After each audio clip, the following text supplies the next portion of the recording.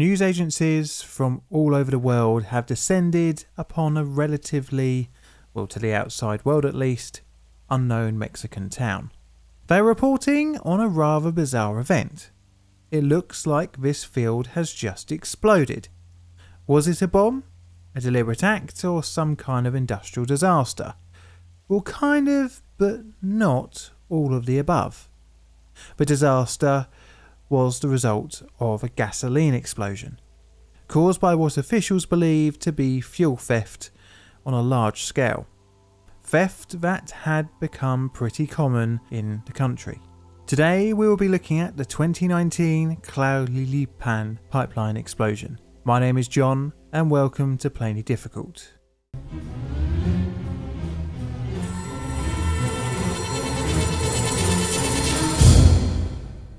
Background. This is Pemex. It's owned by the Mexican state and operated by the country's government. The name is a portmanteau of petroleum and Mexico. The company manages and maintains a pipeline network that crosses the country. The company, throughout its history, has had a multitude of disasters. As such, its balance sheet was so bad that it is one of the most indebted oil companies in the world. It exports crude oil, but it also imports petroleum. This causes issues with pricing. Not great in a country with high levels of poverty. The country's GDP per capita in 2019 was $10,450 compared to the USA's $65,100. Pemex's infrastructure was a regular victim of theft, with organised crime perforating the company's pipelines to extract fuel for sale on the black market. Instances of theft followed upward and downward trends of the international fuel prices. The higher it goes, the more petrol finds its way into the illicit market. There was a lot of money involved. As such, the usual organised crime tactics of bribery and strong-arming were used with Pemex officials to inform them of when the pipelines in the country are to be used. Thieves have the local slang name of huachileros. The stolen fuel they sell goes down pretty well in the poorer communities, as it is significantly cheaper than official channels. The problem was widespread throughout the country, with over 13,000 instances of people drilling into the pipelines to steal fuel in 2018 alone.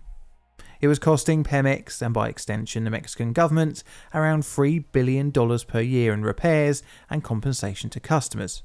But the powers that be wanted to change this financially draining, and excuse the pun, form of organised crime. On the 1st of December 2018, Andrés Manuel López Obrador assumed the office of the President of Mexico, and one of his policies was to stamp out fuel theft. The plan was simple: guard the pipelines and divert the fuel from the pipes and transport it via truck. Some 5,000 soldiers and police were drafted up for guard duties, but the plan would come with some unwanted issues. You see, all of a sudden, starting transporting the country's petroleum needs via truck instead of pipe created logistic issues. Shortages at the petrol pumps resulted in long queues and hiking prices. Desperation usually begins to sink in when there are fuel shortages. I remember just a few years ago in London we had a fuel shortage and the queues were really something else. This then creates a bigger demand for fuel, which can be plugged by the black market. By January 2019, the logistical issues were really biting in.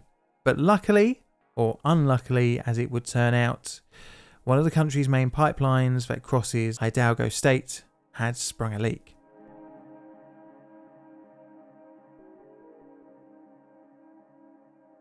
The disaster. So we're back in the town of Tlahuelilpan. Just a few miles away is the Pemex refinery in Tula de Allende, and it is being pumped to the port city of Tupan. Transfers are done by pipeline, and as such, one line runs through Tlahuelilpan. On the 18th of January 2019, rumours are spreading about the town that a high-pressure petrol pipeline has sprung a leak in a field to the southwest. As the news spreads, residents start making their way down to the pipeline with anything that could carry petrol. People took buckets, plastic bottles, watering cans and jerry cans with them to try and capture some of the free fuel. Now, the cause of the leak is unknown.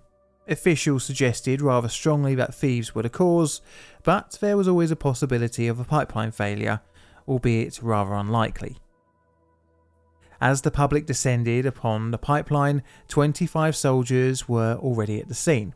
However, they were not properly equipped for dealing with what some witnesses would claim as nearly 1,000 locals trying to get some free fuel.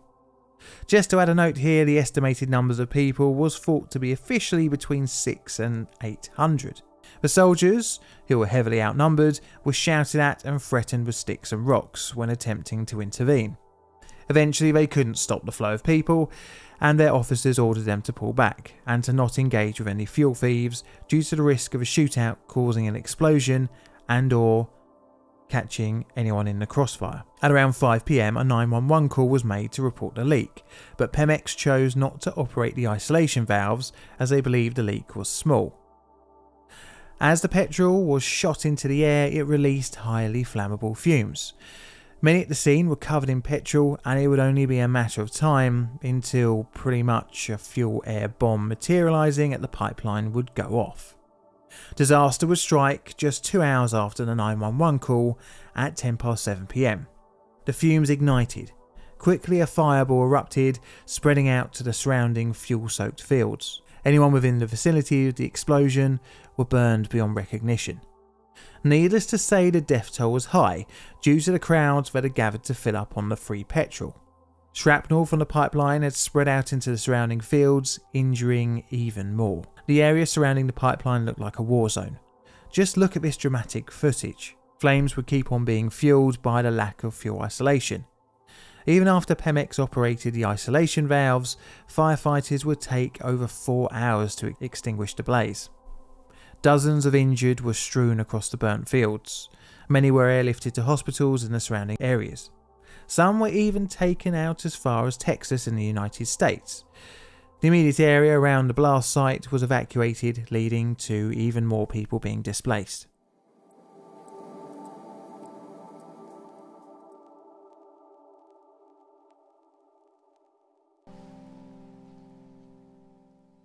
The aftermath. So there was a field with over 130 dead bodies needing identification.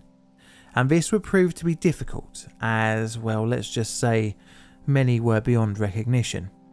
Anyone who could be identified via face-to-face observation in local morgues was done so.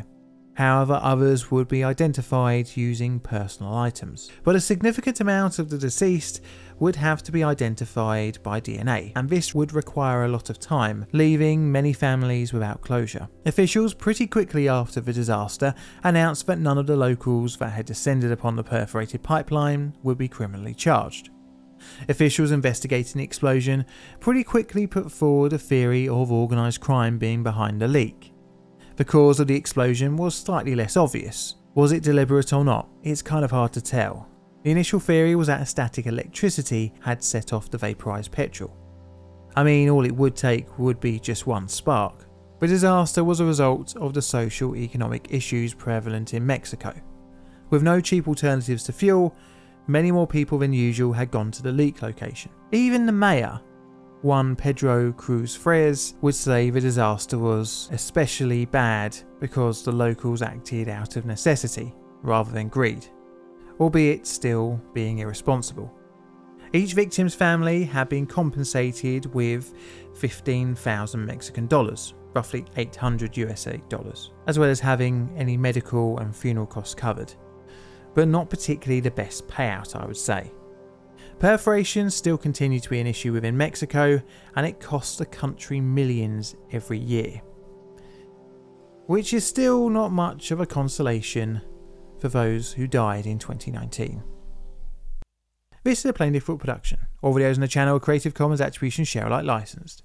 Plain Difficult videos are produced by me, John, in a currently very wet and windy corner of southern London, UK. I have Instagram and a second YouTube channel, as well as Twitter or X or whatever the hell you want to call it, so check them out for extra odds and sods. And all that's left to say is thank you for watching, and Mr. Music, play us out please.